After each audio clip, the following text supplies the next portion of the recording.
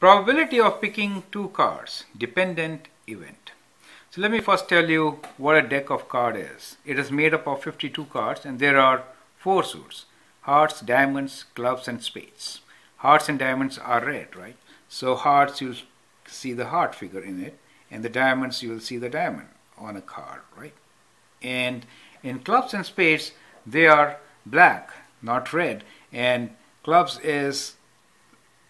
will look like this and spades will look like this, right? So that is how they normally look on a card, right? So that is spades and this is clubs, like a flower. So that is how they are. There are four suits. One is hearts, diamonds, clubs and spades, and there are 13 of each kind. That makes it 52, right? So that is, I should write here 13 times 4, that is equals to 52.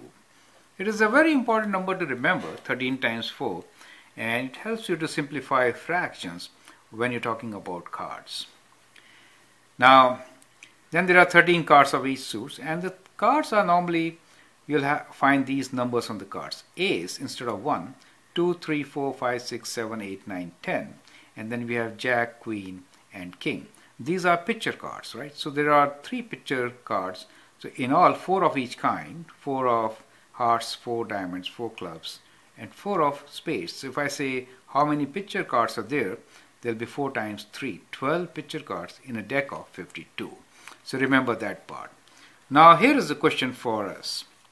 What is the probability of drawing an ace followed by another ace? Okay. So we are drawing 2 cards at a time. So earlier examples we were dealing with just drawing 1 card, and now we are drawing 2 cards at a time.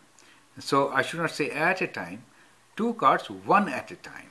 So what is the probability of drawing an ace followed by another ace? So 1 card at a time. So once you draw a card, you don't replace it. That is what it is. So let me add the word without replacement.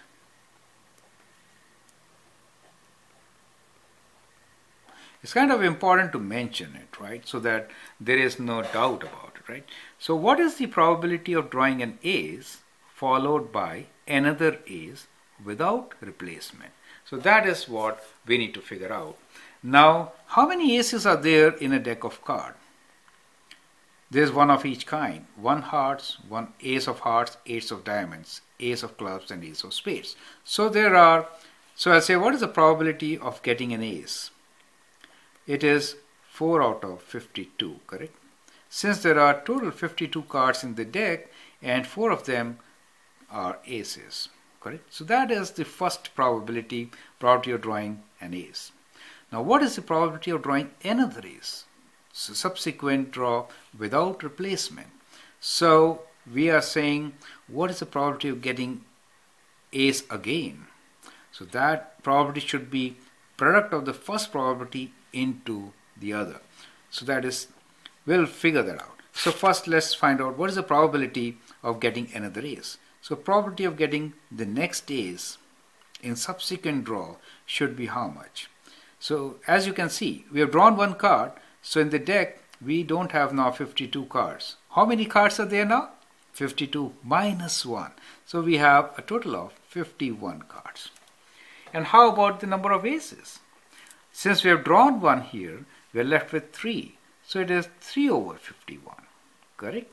So that is how it changes, and that is what we are calling about is dependent events. So this event is really dependent on the previous one. If we have already drawn an ace, we are left with only 3 aces, right? Since we have already drawn a card, we are left with 1 less card. So the second probability of the event is dependent on the first. So that is what we are trying to consider here. That is the scenario.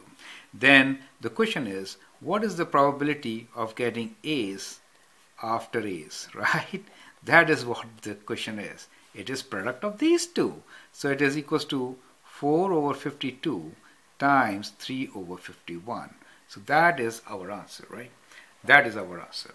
Now, as I said, it's important to know that 13 times 4 is 52. So that helps you to simplify this, right? So we can write down our answer now, and that is probability of getting A's, and then again A's, where we are not doing replacement, is equals to 4 over 52 will go 13 times, right? So we can say 1 over 13 times 3 over 51, right? So actually 3 and 51 can also be simplified. So let me simplify this. So 3 will go how many times? 3 times 1 is 3, 21, 17 times, right? So we get 1 over 13 times 17 as our answer. So this equals to 221. So 1 over 221 is our answer in this particular case. I hope you understand and appreciate how we have done this, right? Now, you can try a question on your own, and that is, try to find probability of drawing, let's say we are drawing 2 cards, probability of drawing ace followed by any other card but not ace. Okay, so that is your question.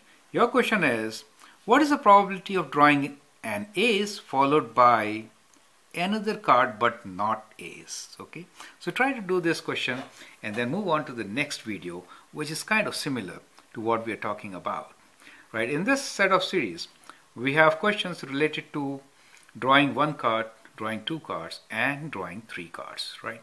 So it's a very interesting set. Go through it, and I hope you appreciate it. Thank you.